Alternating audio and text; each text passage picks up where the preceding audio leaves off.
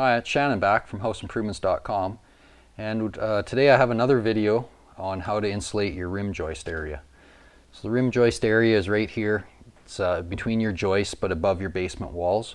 You always have this cavity here. It's really drafty, really cold typically, so it's a big contributor to any drafts or cold air in your house, so it's something that needs to be sealed up.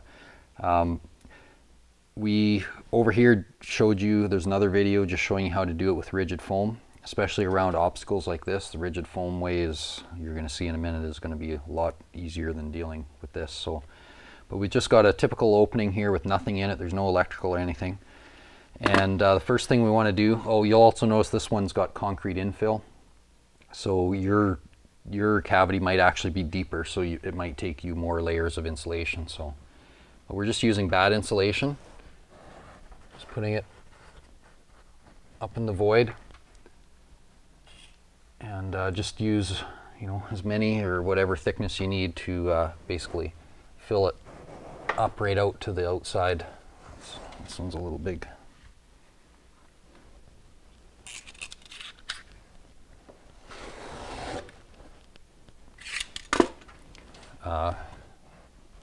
Just fill it right up to the face of this new framed wall in your basement.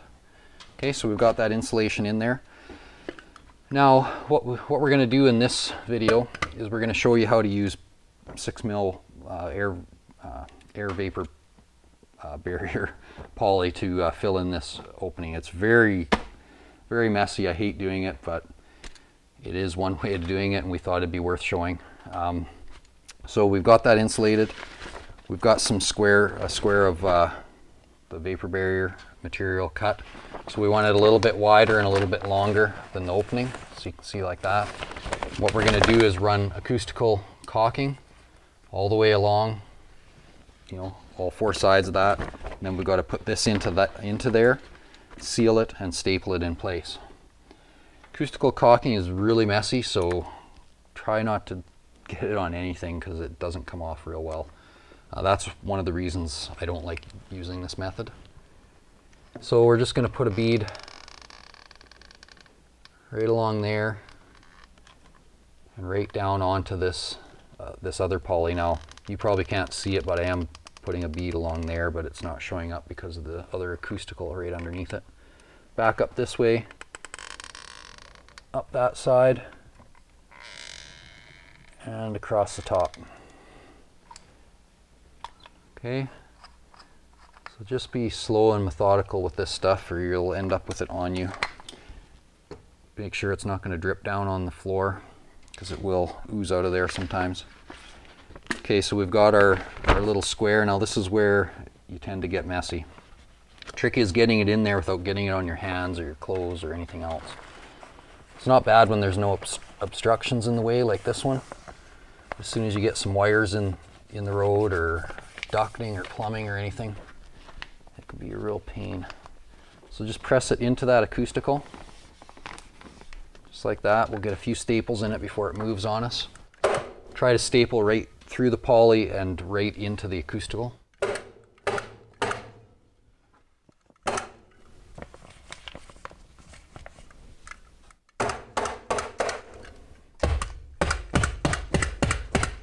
Now you'll find that you'll need a few more staples than when you're normally just doing vapor barrier, just because of the tight quarters.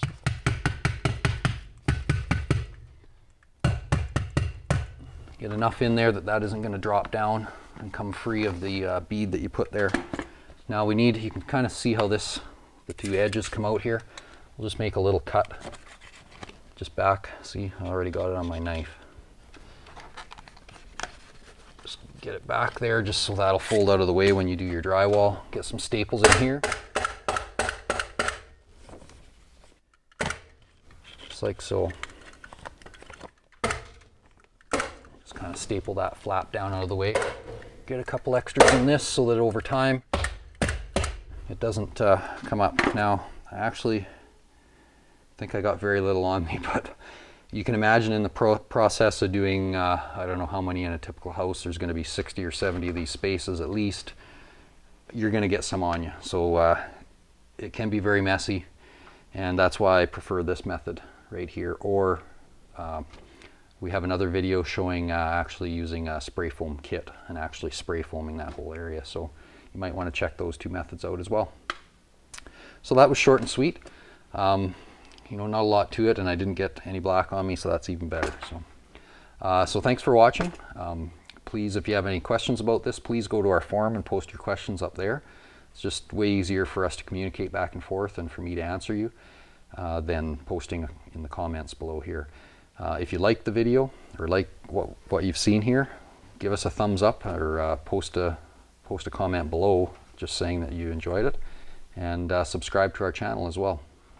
If you want, you can also follow me on Facebook and on Twitter, and if you want, you can also check out our Patreon campaign. So anyways, good luck with your project and getting your joist box ends all sealed up and ready to have the inspector check them out. Thanks for watching.